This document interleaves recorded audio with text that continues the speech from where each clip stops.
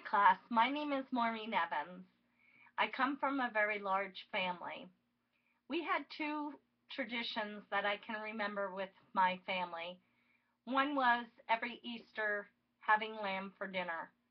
My father being Syrian and my mother being Irish, my mother had to take a couple of years to learn how to cook the lamb in order to continue this tradition.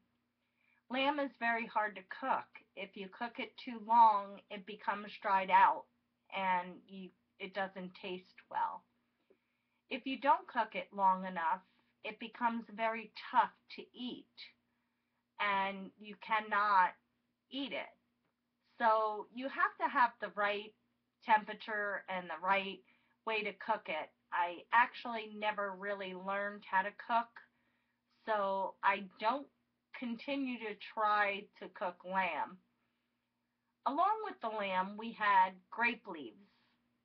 Grape leaves is an Arabic tradition that we used to, as children, have to go to grapevines and pull off the grape leaves so that my mother could make the grape leaves.